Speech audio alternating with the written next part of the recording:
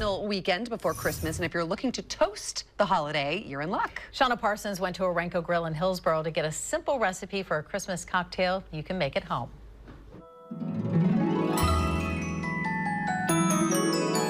We're here with Gabe Chavez from Orenco Station Grill. You are the bartender here, and you're going to teach us how to make a really fun and festive holiday cocktail. What are we making? Correct. We're going to be doing a white Christmas martini with a sugared rim. All right, let's get going. All right, this one's fairly easy.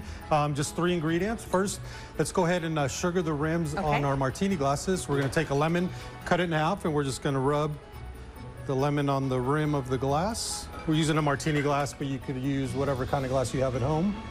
We're just going to dip it in the sugar, shake it off a little bit. And this is something I feel like you could use, edible glitter if you want it to be a real showstopper. You could do colored sugars if you wanted for the holidays. You could do chocolate powder. You could do cinnamon if you'd like. Oh, that's a fun idea. Lots of good ideas. Okay. So we're going to go ahead and do 2 ounces of Smirnoff Peppermint Twist. Okay. So that's a peppermint vodka. A peppermint flavored vodka, correct. All right, and then we're going to do white cream de cocoa, 1 ounce. And then our last ingredient is Mozart white chocolate. We're going to do 1 ounce. So this is just a white chocolate liqueur? Yep, correct. And this is really what gives it that white chocolate flavor? Yes, correct. I keep wanting to throw it directly into the glass, but that is not how it works. Not yet. You got to go into the shaker. Not yet, yep.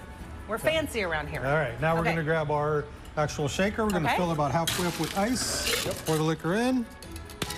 And we're just going to shake with a smile. Okay. Look at that. I did it. First try. This is a challenge. It's harder than it looks. We're just going to pour it in. And there it is. Gosh, and that's so simple. And you could really, if you had a candy cane you wanted to stick on the edge, how fun would that be? Throw a chocolate in there. Yep. Oh my gosh, All kinds of good garnishes. I'm going to give it a little taste. Yeah, please do. Tastes like Christmas? Tastes like Christmas. Oh my gosh. Thank you so much, Gabe. Absolutely. Thank you. And happy holidays to you. Happy holidays. Well, it looks yummy. And you know what? Gabe says you can also elevate it. They talked about the sugar on the rim. You can use crushed candy canes. Yeah. But you probably want to use like a thick, simple syrup or maybe even marshmallow cream. Ooh, okay. To put around the rim. It would be so fun to watch someone make that for me. I would just love that. By the way, if you want the recipe, go to kptv.com. We have it there for you. We have a link so you can get it. Shauna's a natural. Where is she, by the way? Is that what she's doing right now? She's at home making the cocktail. Well.